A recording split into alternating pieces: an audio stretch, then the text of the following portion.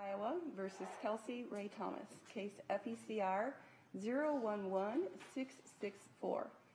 The state is represented by Wapello County Attorney Reuben Neff and Assistant Attorney General Marie Hughes, who are both personally present.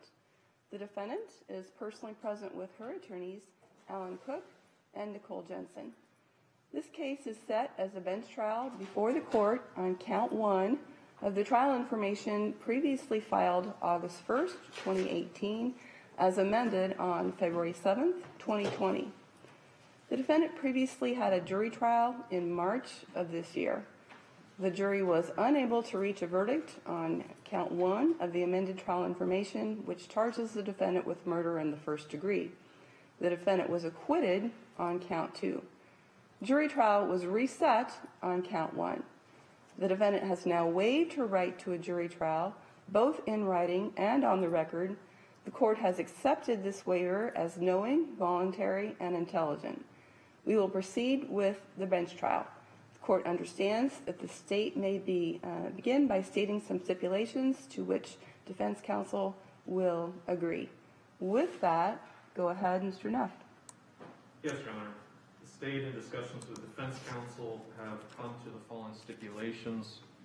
As to witnesses, the state and the defense will be stipulating to the admission of transcripts from the jury trial that took place in March of Caladra Cookett, Brittany Johnson, Corey Binge, Scott Adams, Blake Leffler, Tom McAndrew, Aaron Thomas, Jill Gardner, and Brian Cutler.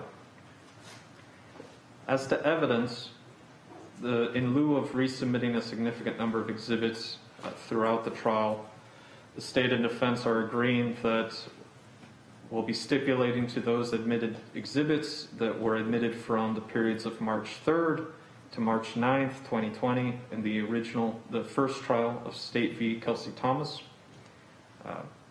And we'll be stipulating to all foundational aspects so that those pieces of each of those exhibits will come in conjunction with the previously mentioned stipulated transcripts. Further, there are 3 other areas of stipulation regarding evidence that was not submitted at the last trial. The first is an audio recording made on July 20th, 2018, capturing discussions between Brittany Johnson and Kelsie Thomas. The defense and state agree that this honorable court should disregard hearsay statements that are in that recording, since this is not a jury trial. The recording itself has not had the usual, for lack of a better term, amendments, cutting of that audio, so it is essentially in its original form, and we just ask the court to focus instead on the discussions of Brittany Johnson directly with Ms. Thomas. As to another evidentiary stipulation, there is a video recording made on July 24th, 2018 of Aaron Thomas's interview by investigator Scott Adams. Specifically, the time frame that is stipulated to for the court to review is from the time frame of 3:08 p.m. to 3:10 p.m. Concerning any hearsay statements about Cloe Chandler's behavior at daycare, which are mentioned during that time period, we are not asking for the court to consider that for the truth of the matter asserted, but instead to aid the court in understanding the dynamic in the Thomas household simply by providing extra context. Finally, the last stipulation is a Department of Criminal Investigations transcription of a law enforcement interview conducted of Kelsie Thomas on July 24th, 2018 and July 26th, 2018. Both parties stipulate that the transcription does contain one mistake, specifically on the July 26th interview at line 10450, page 240. The transcript notes a yeah when the correct transcription should have been a no. Other than that, we would be stipulating to those transcriptions. There are references that were handled in motion in limine at the last trial that were excluded from that have not been excluded from this specific transcription. We just ask the court to exclude what are considered hearsay statements and to exclude references to polygraph. Does that conclude the state's proposed stipulation at this time? Yes, Your Honor. And response, Mr. Cook? Thank you, Your Honor. We have discussed those same stipulations with the state, and we are in agreement. The court will accept the party's stipulation. None of the exhibits referred to are currently in evidence. I can't receive them into evidence at this point because they're not filed EDMS, or at least they're not filed in proper form. But I do understand the party's stipulation. Thank you, Your Honor. As a housekeeping matter, if we may proceed with testimony, and obviously I would ask the court to ask the defense, and I don't expect it to be an issue in terms of witnesses referencing the exhibits that are stipulated to. I understand that they have not been officially submitted, but for the aim of not having a large break right now to have those submitted electronically, just has to proceed with witnesses, and any break we have, we will be submitting said exhibits as we are able to. I presume that that'll be finalized by the end of the day. Mr. Cook? Thank you, Your Honor. I think the defense will go ahead and stipulate that any exhibits received are under the assumption that they will be properly filed and accepted by the court, again, through that same stipulation. Very good.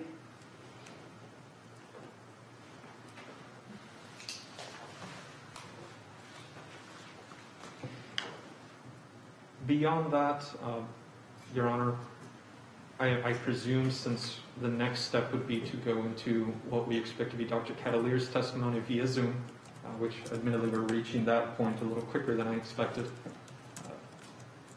I imagine we can go through the colloquy for that matter with the defense.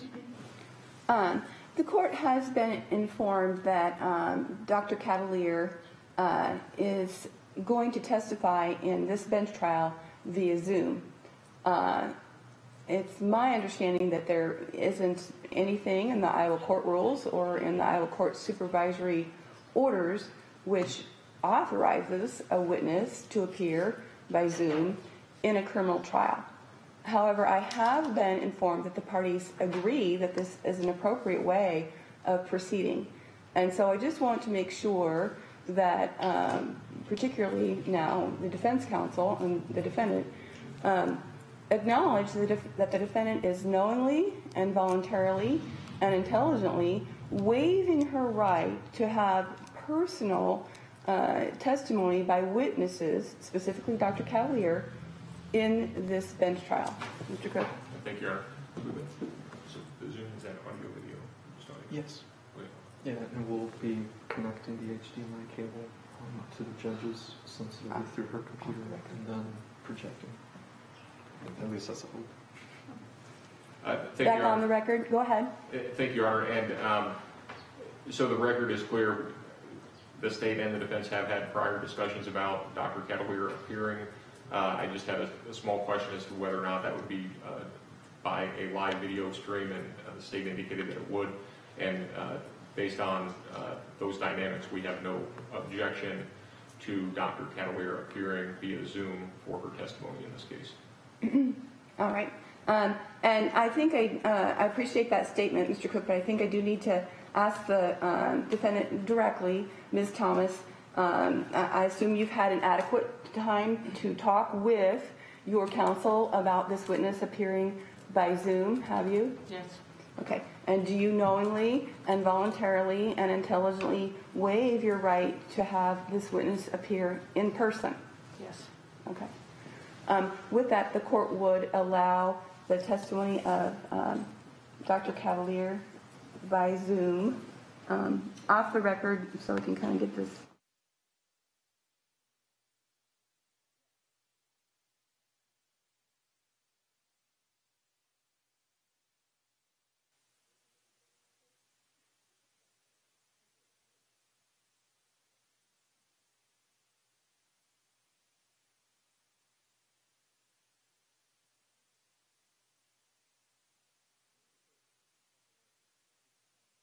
It be calling Dr. Michele Catellier to the stand. We're on the record. Dr. Catellier, this is Judge Gammon. Can you hear me? You're sort of distorted, but I can hear you. Okay, I'm going to be speaking just very briefly in order to swear you in. Would you raise your right hand? Do you solemnly swear the testimony you're about to give is true and correct, so help you God? I do. The court reporter is taking everything down, and she will interrupt if she can't hear. But with that, go ahead, Mr. Neff. Thank you, Your Honor. Just briefly, for purposes of the record, Doctor, could you introduce yourself and state your name? Yes, my name is Michele Catellier, Catellier. And Doctor, how are you currently employed? I'm an associate medical examiner for the state of Iowa.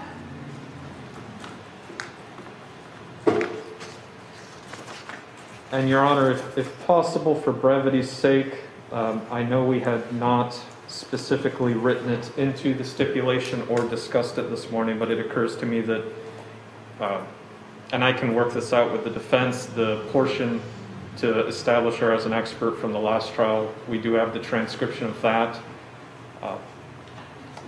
I don't know if they'd be okay with stipulating to that just for purpose of the record, so we move on. We'll so stipulate, Your Honor. And I will provide the exact transcription points for Your Honor at the end of this. Court accepts the party's stipulation. Go ahead, Mr. Neff. Dr. Catellier, moving past your qualifications, which have been stipulated to, as well as your education and prior employment history, in our previous discussions, there were certain aspects of neck anatomy that you had noted you wished to go through. If you could just explain how the concepts of neck anatomy play into a case such as this relating to hanging, strangulation, asphyxia. Well, there are various kinds of asphyxia, which is defined as an inability to receive or utilize oxygen in the body. And two of the major ways that oxygen is distributed is through the airway or through the arterial system.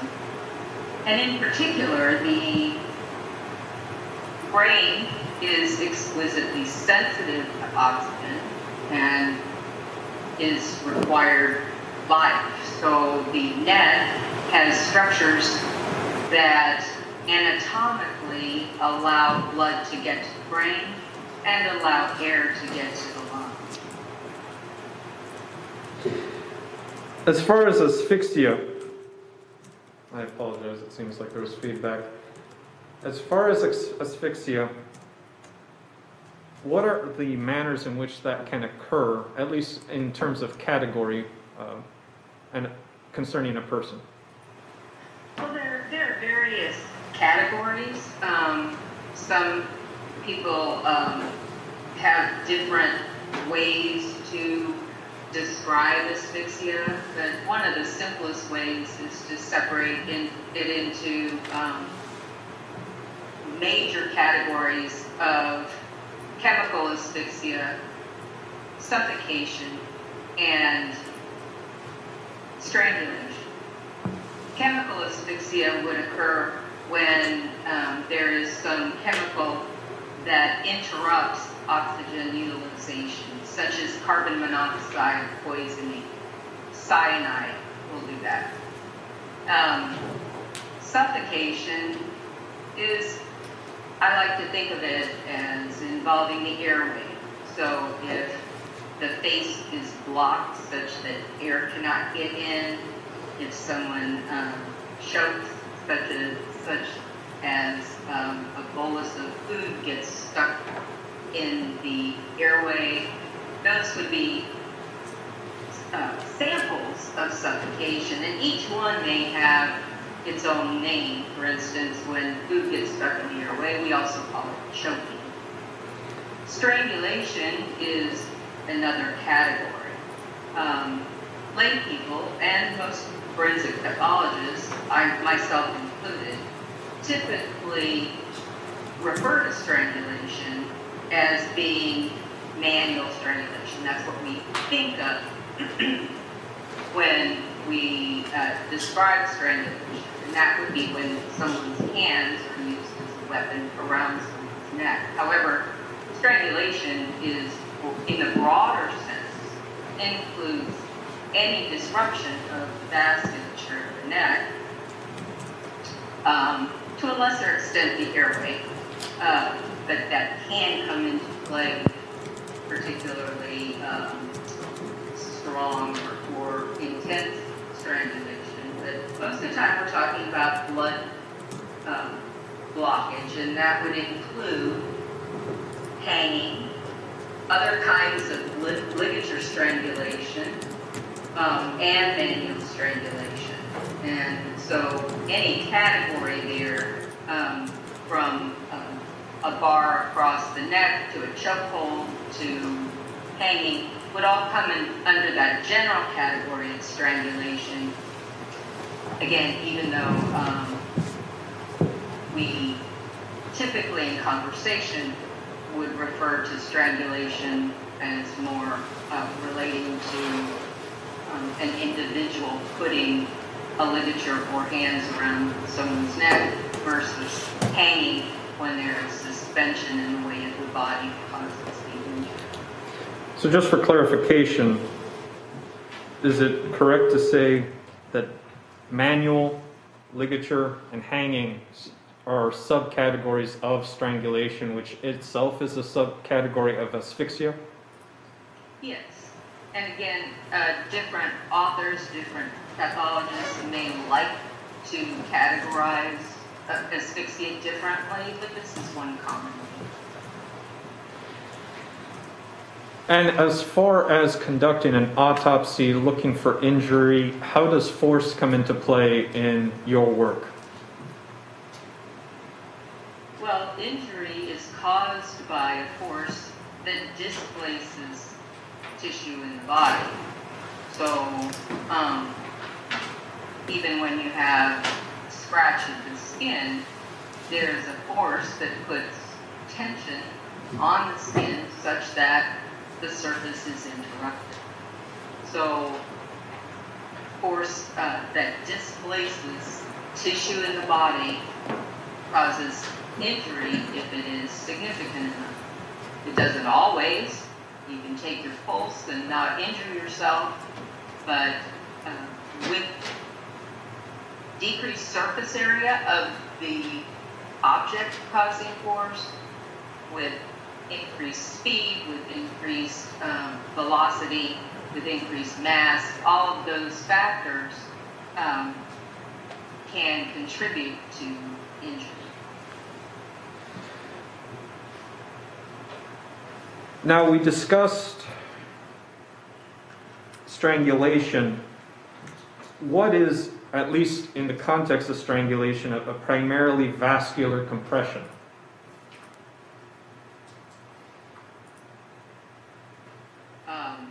Well, yes. Strangulation, in general, is the result of compression of blood vessels in the neck. And those blood vessels supply blood or take blood away from the brain.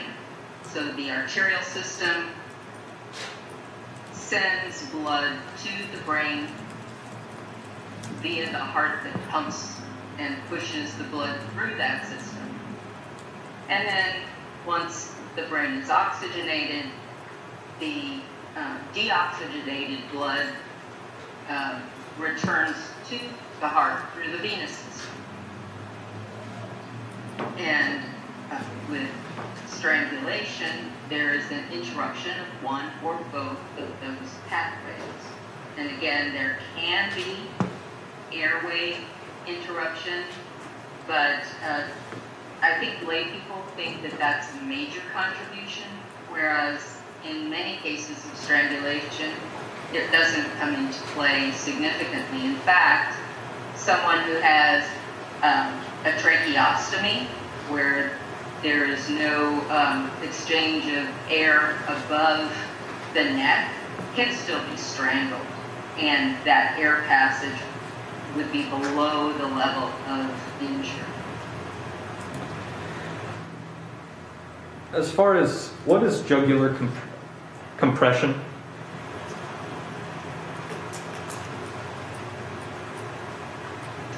I'm sorry, was there a question? Dr. Catellier, what is jugular compression? Oh, okay. Well, the jugular veins are the major veins in the neck. There are many smaller branches, but the jugular are about, there are two, the internal and the external, and they are up to about the diameter of your little finger. So they're fairly large veins, and they are responsible for the blood in the brain going back toward the heart. Because they're relatively superficial and relatively large, they are easy to compress. Because they're relatively close to the surface, doctors utilize that in order to put in an intravenous catheter in someone who's either going to need one long-term or need one emergently, because it's easy to reach. So sometimes you see could you repeat? Catheters in the neck over the area of the jugular vein. Dr. Catellier, it seems that the last portion of your statements were not caught by the microphone. Well, could you repeat that by any chance? Can you read back what was the last thing I said, please?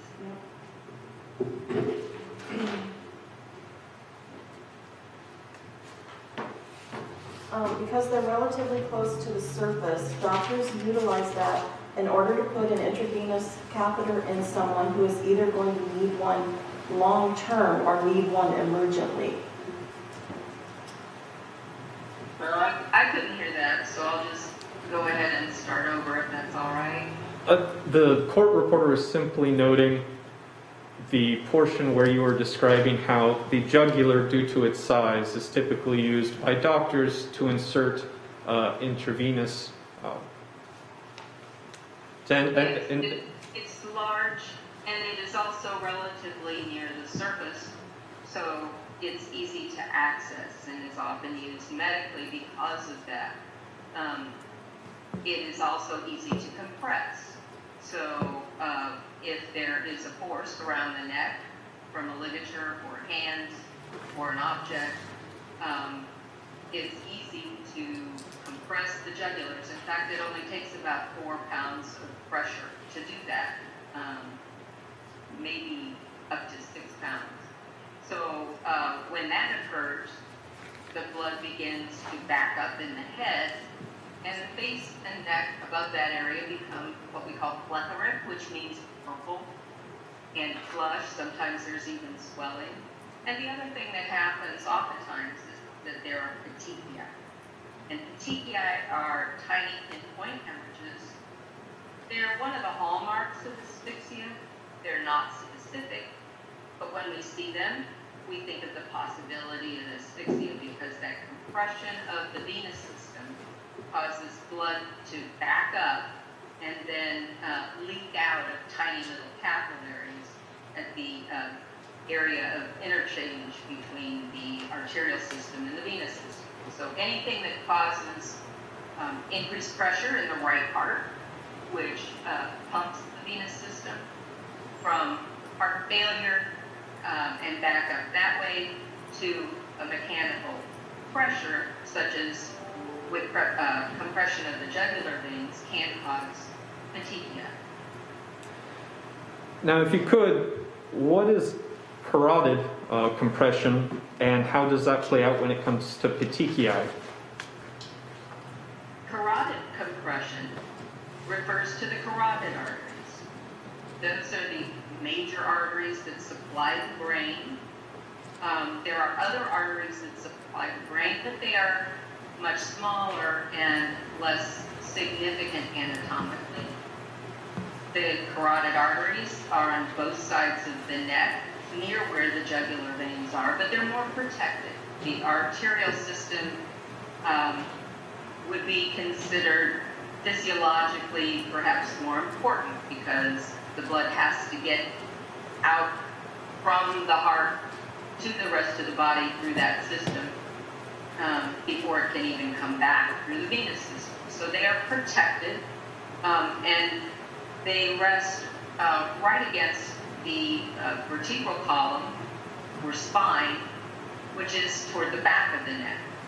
So they are on either side of the neck, and that bone there, the vertebral column, is a static surface that will serve to allow compression to occur, because when you press on the carotids on one side, it's pushed against that bone on the other side, and that can obstruct arterial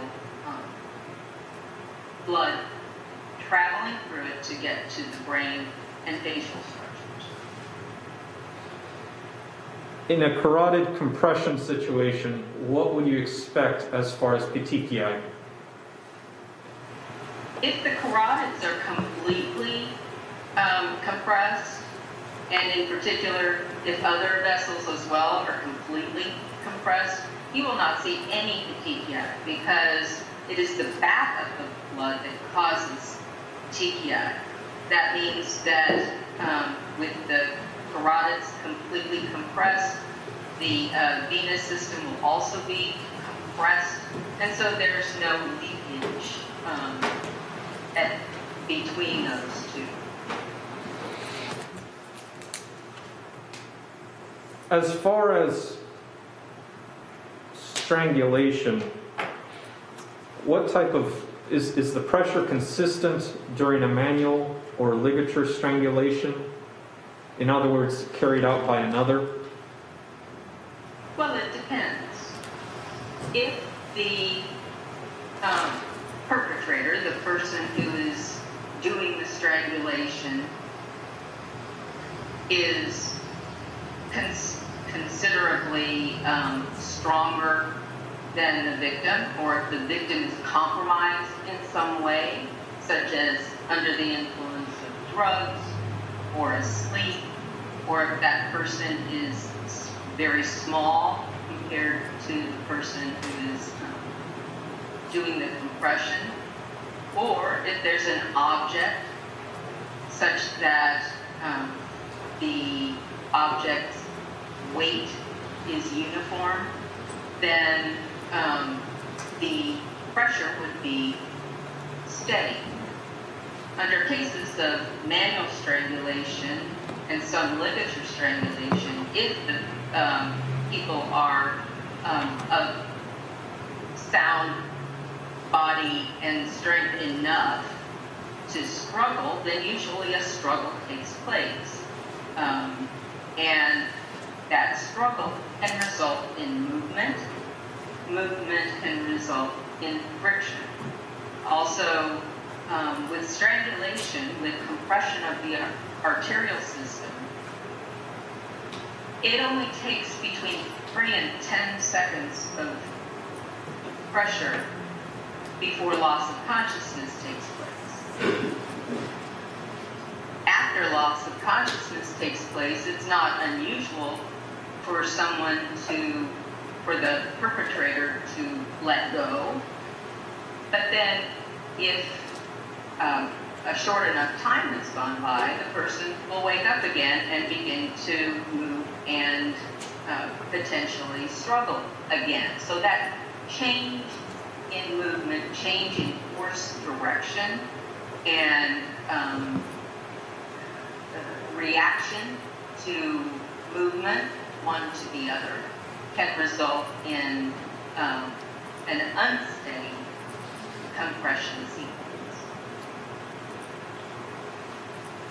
In comparing hangings as a form of strangulation to a manual or ligature strangulation. What do you tend to see as far as the intermittentness or consistency of the force? Well, with a hanging, a typical ligature hanging, the ligature is compressed against the neck with the assistance of the weight of the head and or the body. And so that suspension is maintained and the compression is afforded by that weight that is against the ligature. Some, again, hangings can be varied depending upon the type of ligature, the weight of the victim, the length of the suspension, etc.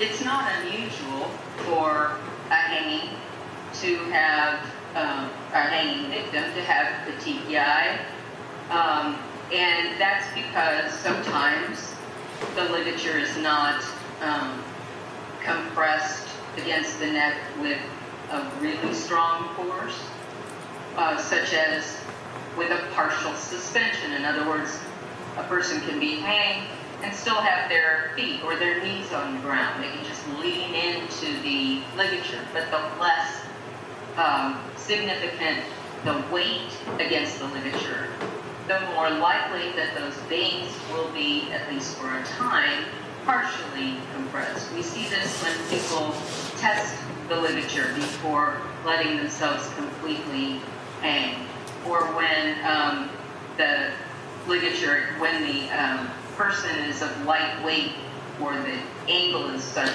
that the compression is partial.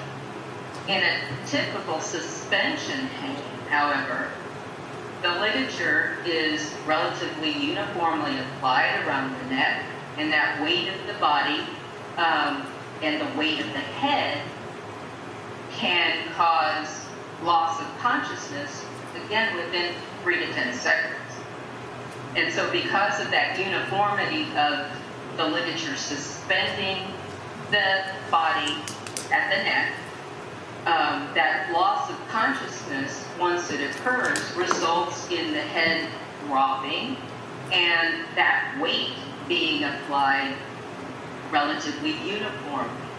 And so the vessels then are uniformly compressed, and that means that it's very unlikely to see petechiae or many petechiae because of that compression that includes the arterial system, the carotid arteries, as well as the venous system. And just to clarify, when you say suspension, you're describing a hanging where the person's feet are essentially dangling. They're not catching on any chair or floor or anything like that, correct? No, actually that's not correct. Suspension simply means that the ligature is used to encircle the neck or partially encircle the neck, and the weight of the body is causing the effectively the injury or the compression. There can be complete suspension, which is what you described, when the feet are off the ground and the weight is completely under the ligature or supported by the ligature. But as I said before, many hangings can occur with partial suspension. They're probably more common than complete suspension when we talk about things like suicidal hanging. So a person can hang themselves against a bedpost by just putting a ligature against the post and leaning against, having the neck lean against that ligature. Or they can suspend a dog leash over a doorknob and kneel down and simply lean into the ligature. That's a partial suspension. And again, partial suspensions tend to have more petechiae, although they don't always. Certainly, any kind of hanging death is, in general, associated with fewer or no petechiae. So about maybe 20-25% of hangings will have petechiae, but many of them do not. As far as your understanding through your experience and training, what is the relationship between injury and the response of the individual that is asphyxiating? Can you ask that in a different way, please? Yes. What do you, as medical examiners, know of the relationship between injury and the response during an asphyxia? Well, if I understand the question correctly, it is normal to resist the application of force around the neck. Even people who hang themselves in suicide, who intend to die, can have a reflexive movement of the hand to the ligature to try to relieve that pressure. Certainly, if it is an unwilling victim, that reflex, if you will, is more conscious, and a person can attempt to remove that ligature with hands. Did that answer your question? Yes. I'll ask some more specifics, though. What are the first effects of asphyxia on, say, the eyes of an individual that's asphyxiating? Well, we can't do experiments on people. However, much of what we know about the response of the body to hanging in particular is the result of observations of victims or their description of what happens during that process. Are there any...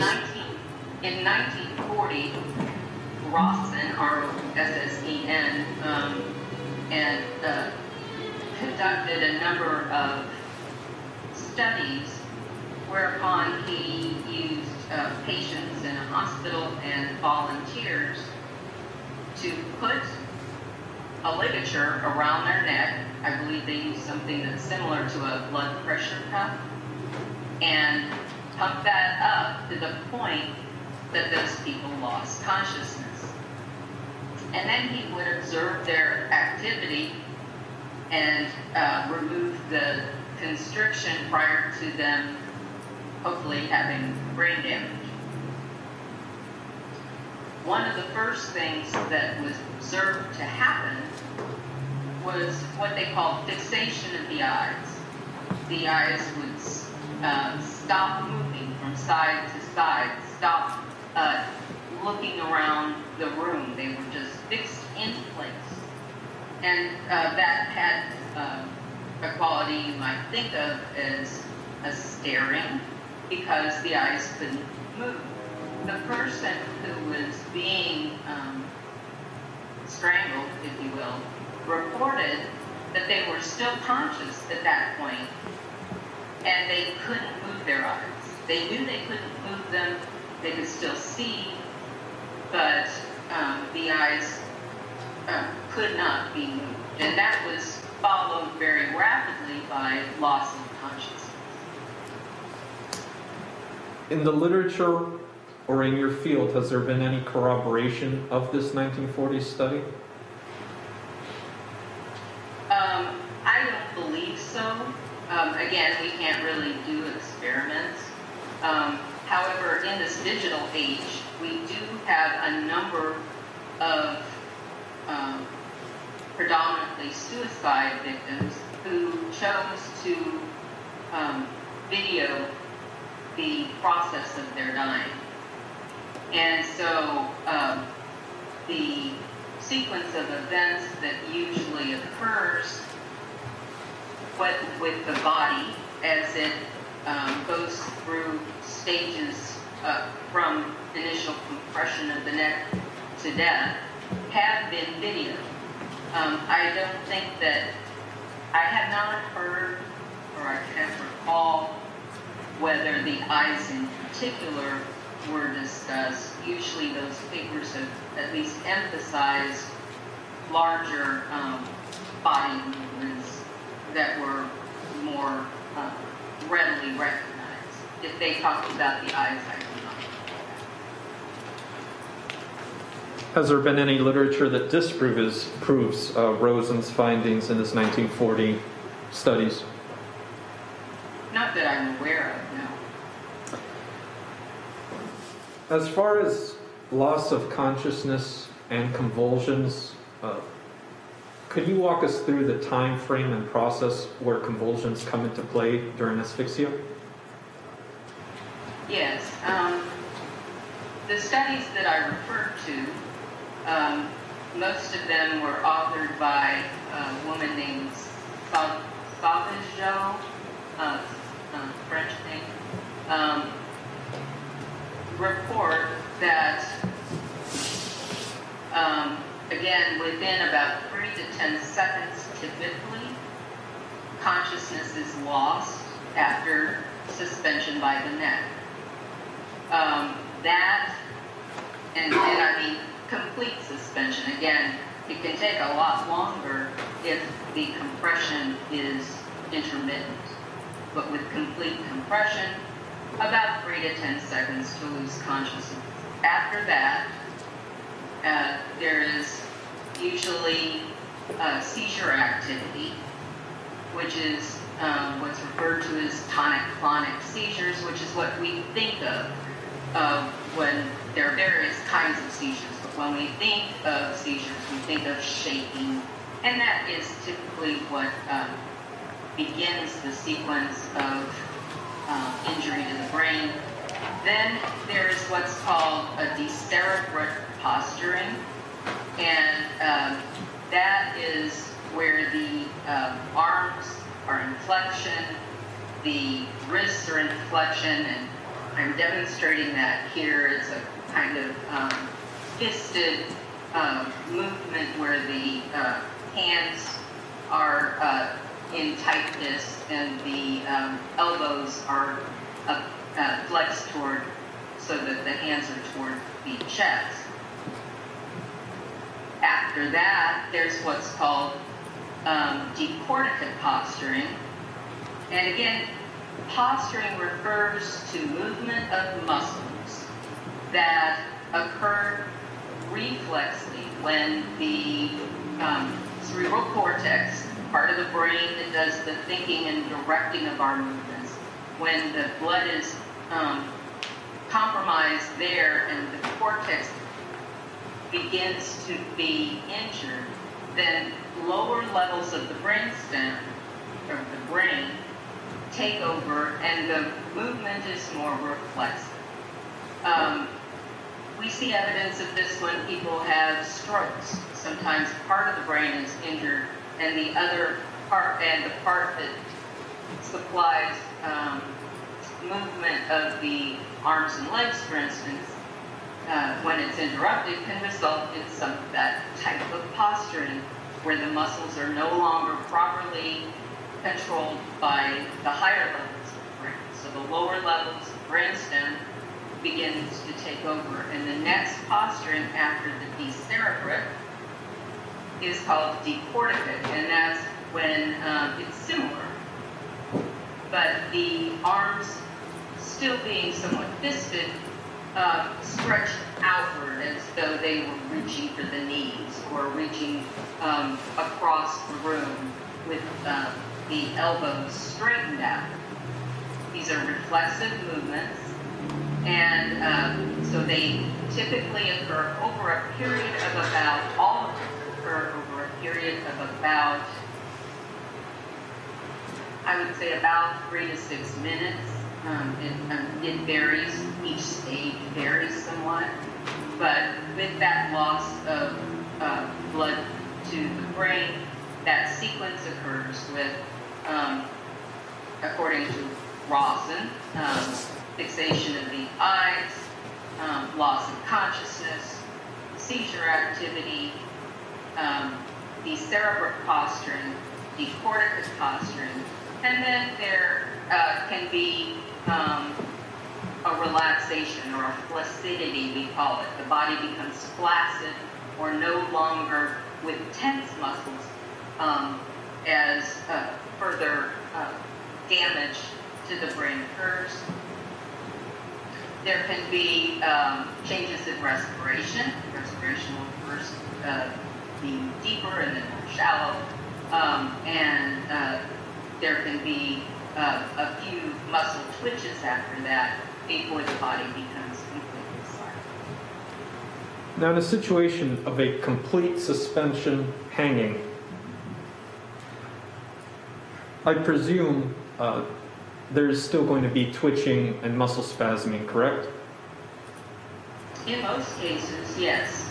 There have been reports of observed hangings without that, and interestingly, there have been theories as to why that occurs, and if you'd like, I can go into that, but most hangings would be expected to have some kind of seizure activity and posturing prior to death.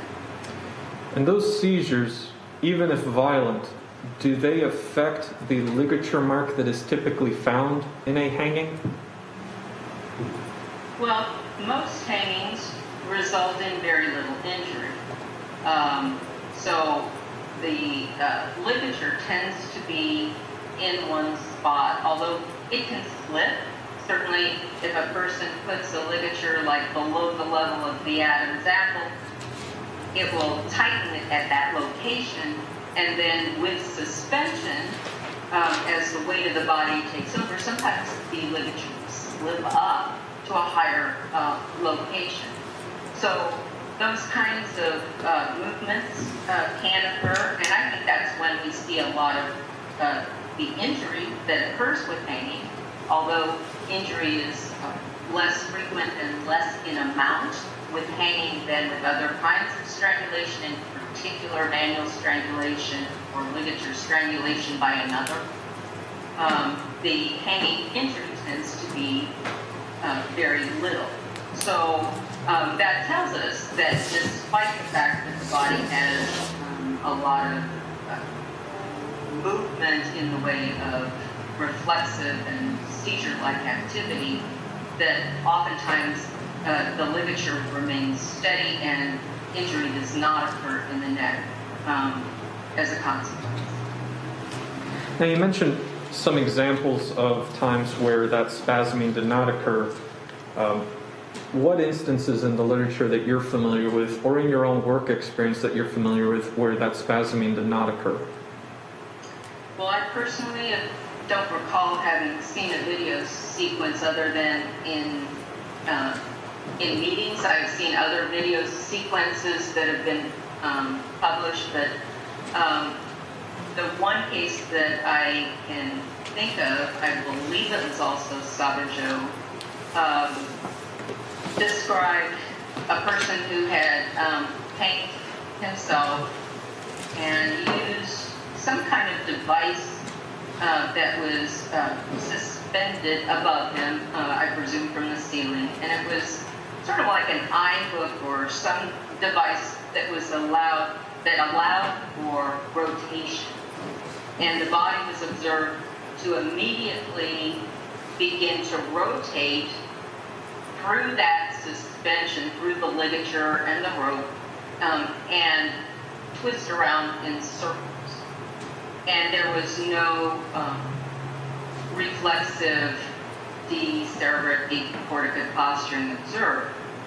The authors theorized that this was because of the movement in circles that the body had sustained. The system in our body that reacts to and allows us to manage movement is called the vestibular system. It's in the inner ear. And when we turn to the side, it helps us to coordinate our vision, our ability to see the environment and recognize when we're upright. It allows us to know when we're turning and it's what contributes to us feeling dizzy when we spin. That vestibular system has connections, neuronal connections or connections of nerves that are primarily at subconscious levels, like the brainstem. There are some additional connections to the higher brain that allow us to know what's going on, but many of the reflexes that we have that allow us to, for instance, shoot our arm out when we're going to fall, those reflex connections, the neuronal connection of the vertebral system are at the brainstem level. So it was theorized that with this person who was spinning, that vertebral system kind of overrode the other reflexes such that the posturing did not occur. That was a theory, a hypothesis. I don't think that that's been proven, but that does make sense. So essentially the spasming you would expect in a hanging, in that situation it's possible that the inner ear system overrode that typical response. That's what was proposed as a mechanism. Again, the brain is complicated, and every situation has its own variables. So, again, I don't think that experiments have proven that hypothesis, but again, it's of interest because it does make anatomic sense. When you review hangings and conduct your autopsies, do you come in with the assumption that that body, that hung individual, was static or not moving during the hanging? I don't make assumptions at all. Sometimes I will make hypotheses that would be correlated with the scene investigation. For instance, if I see petechiae, I might want to find out if the body was partially suspended, which would lend credence to how that occurred. But I'm not sure I answered your question, but I don't know that I have assumptions. Based on your training and experience and the literature you're familiar with, would you expect a victim of a hanging to have hung in some static manner, or would you expect movement? Well, again, it depends upon the circumstances. First, I would expect there to be some movement as a result of seizure activity, but it would, again, be varied from person to person. But the seizure activity plus the decorticate and the cerebral posturing would usually result in movement. What are your typical findings in conducting an autopsy in a strangulation?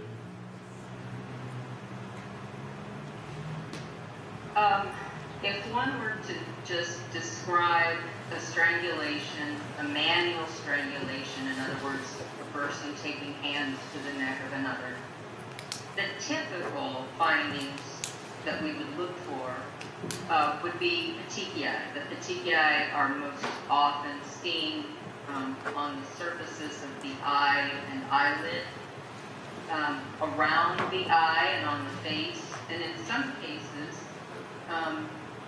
seems like also in children, those petechiae will go even onto the side of the face or the scalp.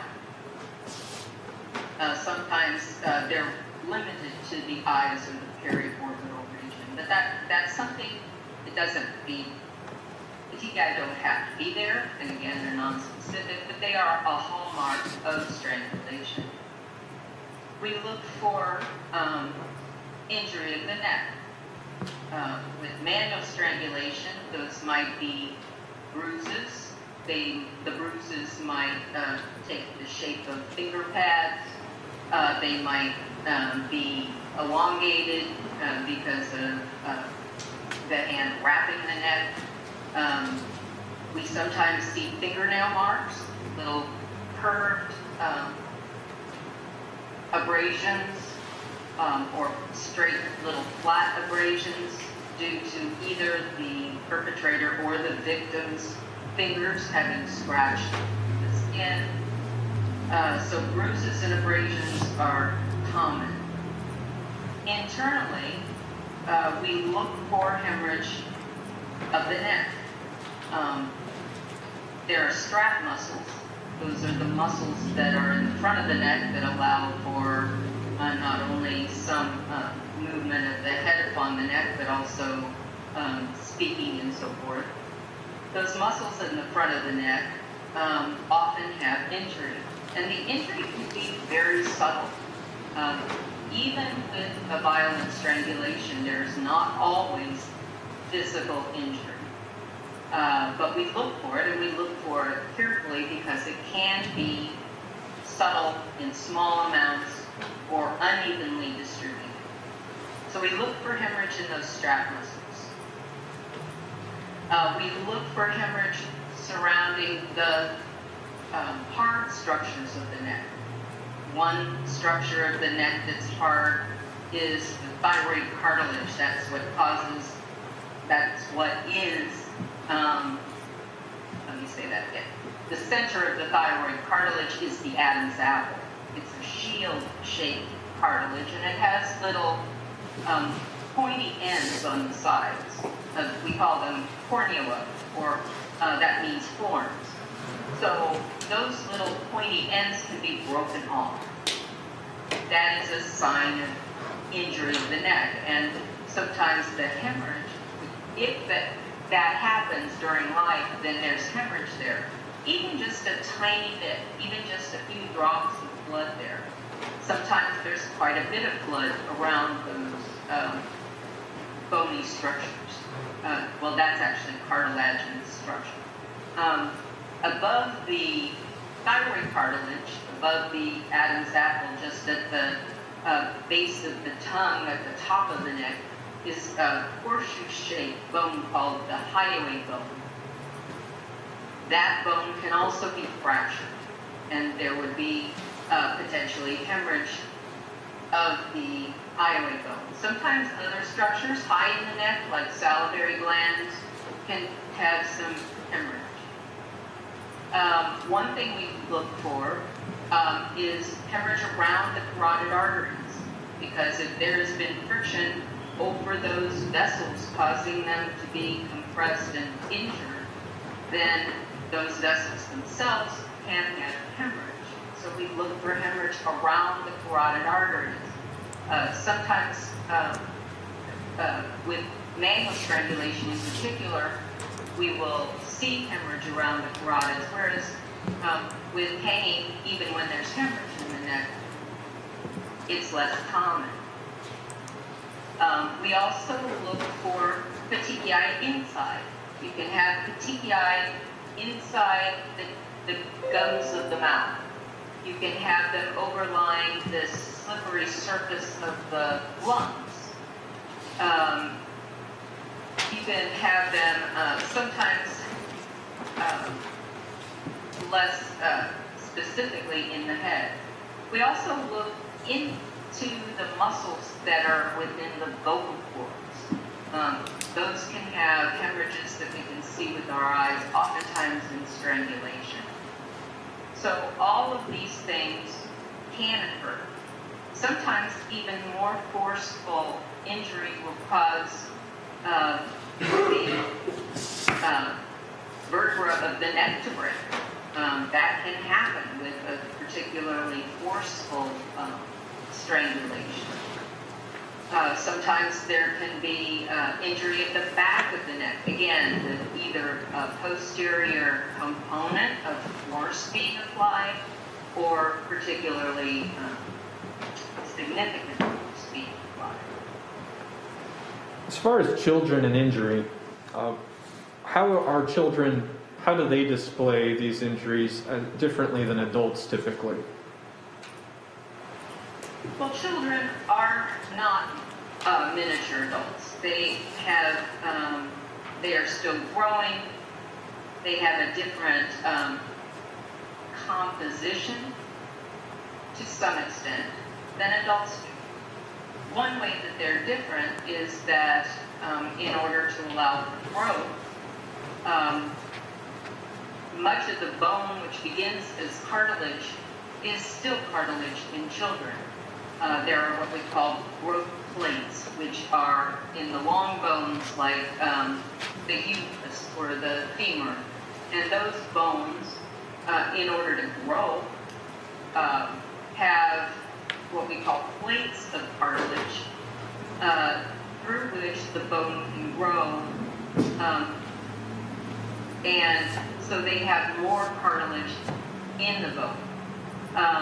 A young person has that thyroid cartilage that is completely made of cartilage.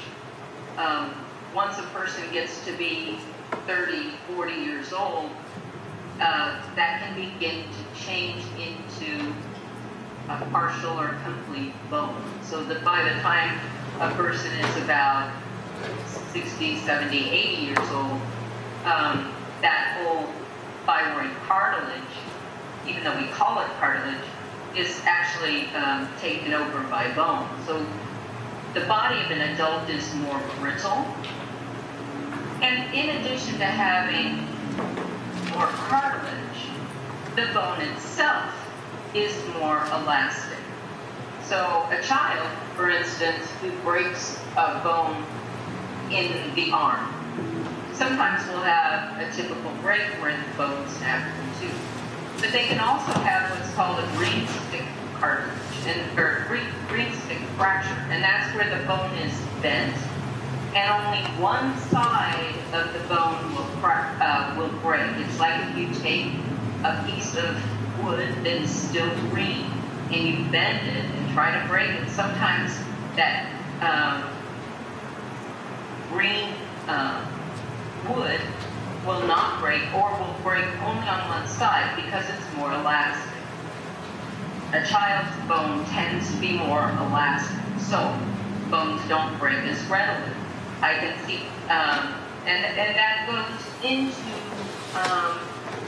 sometimes young adulthood. When I see a motor vehicle accident, say a driver and the dashboard is, or the airbag is pushed into the chest. If that driver is in their 20s or teens, I might not see any fractures at all of the ribs. And yet, there can be tearing of the aorta or holes in the heart because of the forces that compress the soft tissue underneath that the ribs won't break.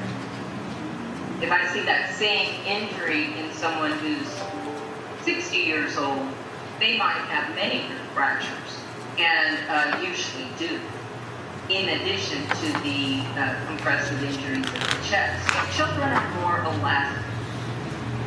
In addition, the skin, the soft tissues are more resilient. We see this in our own selves if we've aged, where the skin is thinner, it's more easily displaced, it's less elastic than with a child. And so oftentimes, and in particular with strangulation injuries, children tend to have fewer injuries. Sometimes injuries occur, but they tend to be fewer in quantity and less significant for the type of force applied compared with the same kind of injury in an adult. Now, I know we've discussed through reference literature relating to what you're discussing now. You took part in a study in 1985, I believe, or at least are familiar with the Indianapolis study by Clark. Could you walk us through what that was and how that informs your opinion? Well, although hangings in particular in children are rare. They're a small proportion of cases that occur. And any asphyxial deaths in children, whether it's hanging or another kind of asphyxia, not only are they tragic, but because they occur less frequently, sometimes they are reported often as case studies because of their relative infrequency.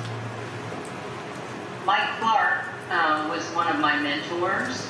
I grew up in Indianapolis and I went to Indiana University Medical School. And when I became interested in forensic pathology, I spent time in the coroner's office in Marion County.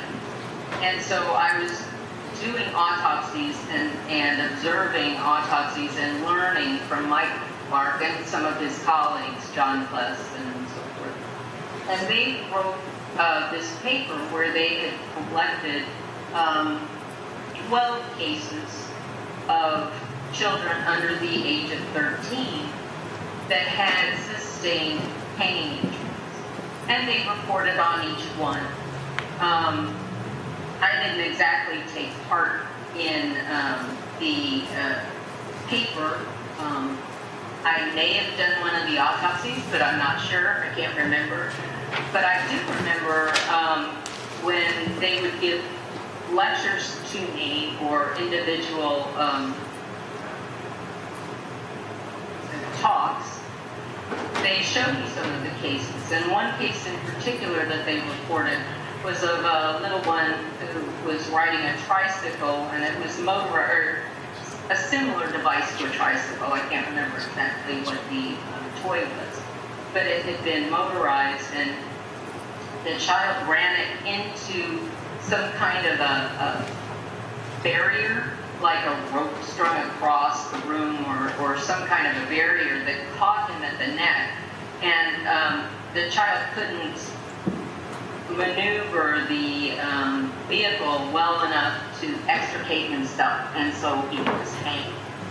There were a number of other studies or other cases, including children who had hanged themselves with a noose, one on a monkey bar who had hanged himself. One child had a bicycle chain around his neck and hanged himself from a bunk bed.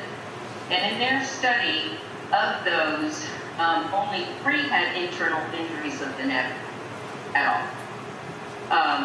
One of the children had hanged himself outside of a barn. I can't recall if it was an experimenting play or if he was suicidal, but he was only, I believe, 11 years old. Yes, 11 years old.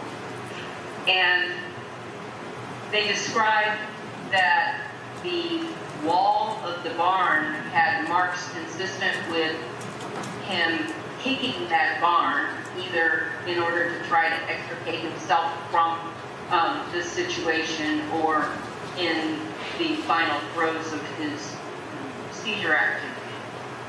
But despite that movement, he had no internal neck injuries. So of their cases, only 3 had any injury at all, and most of them did not. And this is something that we see over and over in the literature, is that occasionally children have injury. Usually it's described as one muscle or one side with a couple little hemorrhages, but they tend to have very little in the way of injury, especially compared with an adult. Again, in hangings, we often don't see injury in the neck at all. When I have medical students at my elbow in an autopsy, I will often ask them, in a hanging case, what do you expect to see in the neck? And they'll say, well, bruises, maybe fractures. A good part of the time, we see nothing. And that can be a surprise, because when we see the injury that's significant enough to cause death, we think that there should be a visual sign of that, but that certainly is not the case. and in hangings, it's more frequent than not that there is no injury. Now, as far as autopsies you have conducted since being here in Iowa, are there any examples that you could use to illustrate the findings you've just described in the literature of there being rarely any internal hemorrhaging or injury for a child who has asphyxiated? Yes. One tragic case that I can think of, I believe I can use their names because they've already been adjudicated, were the Sioux girls who lived in northwestern Iowa. And they were victims of I believe he was his stepfather's activity that included some witchcraft kind of motive that he had. And he had injured them a bit in the course of his ritual, but the majority of, or the major findings that they were dead. And one of them, the younger one, who was about 8 or 9 years old, had a ligature around her neck, and it was a belt that was made of a strapping material, a cloth woven belt, and it had a D-ring fastener, or a metal fastener, a buckle. And that ligature was around her neck when she came to autopsy. The ligature was tightened such that when it was cinched tight around her neck, it pinched the skin hard enough to lacerate the skin. In other words, tear the skin on the outside. And she had a ligature furrow of her neck. She also had a fractured neck. In the back of her neck, one of the cervical vertebrae had been broken. So there was considerable force in the strangulation of her. There was no injury in the neck in terms of visible hemorrhage of the strap muscles, fractures of the thyroid cartilage, fractures of the hyoid bone, blood around the carotid arteries, blood in the vocalis muscles. None of that was there. She did have petechiae, and that was all except that extra feature. Her sister, who was a couple years older than her, had no visible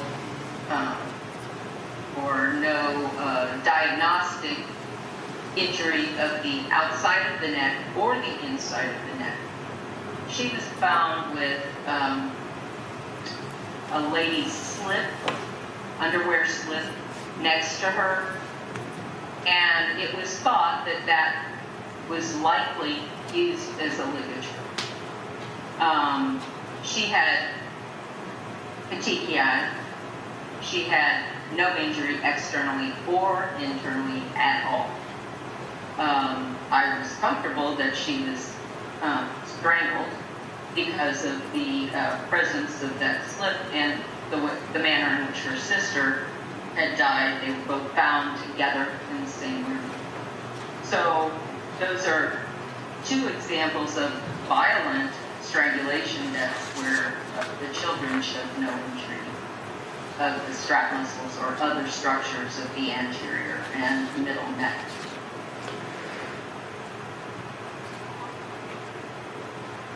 Did you want me to give any other examples?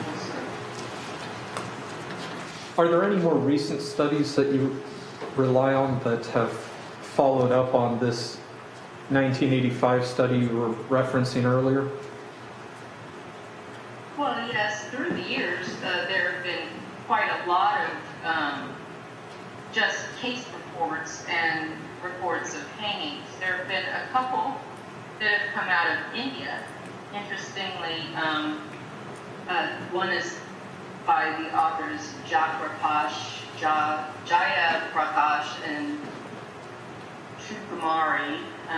That was in, I believe, 2012.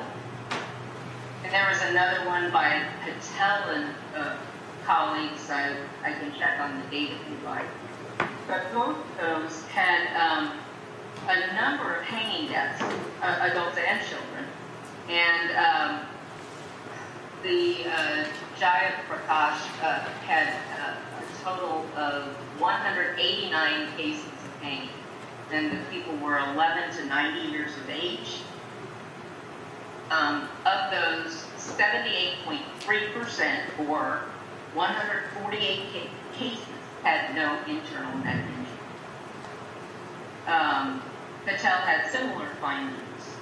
And I find it interesting that in India, in the cases that they report, most of the hangings were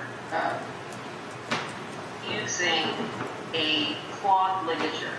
There was a lot of cloth available because of the clothing that the people wear there, the saris and the scarves that go with the saris. And so many of the people that they described were hanged using a cloth ligature.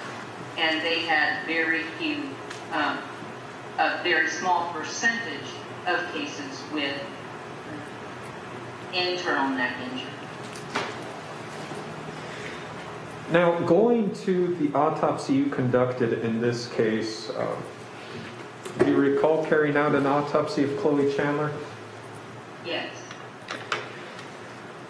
When she arrived for purposes of your autopsy, what do you recall the history being that was reported to you? The history was that she had hanged herself, it was presumed in clay, in the closet of her bed. Now, is there... And that she was thought, well, she was hanged by a pair of pajama pants. Now, is there any difference of procedure in dealing with organ donation when it's considered a suicide or when it's considered suspicious, as in foul play is involved? Well, it depends upon the case. All deaths in Iowa are essentially reported to the Iowa Donor Network, and we as medical examiners work closely with them, and we try to allow for tissue donation in as many cases as possible. If a person is a homicide victim, it will depend upon the history and the circumstances whether we will authorize Iowa Donor Network to take tissue and what kind of tissue we will authorize. Postmortem tissue donation can include the heart valves, long bones, some of the soft tissues such as veins and tendons in the limbs and the eyes, and also the skin of the back is often donated. So we will review the history of the case in order to determine whether there's any reason to restrict tissue donation. If someone has a gunshot wound to the head and they were described as being in a vehicle and someone came up to the vehicle and shot them, there's no reason to think that they were involved in a physical altercation. The cause of death is not likely to be disputed, assuming that we do a thorough autopsy.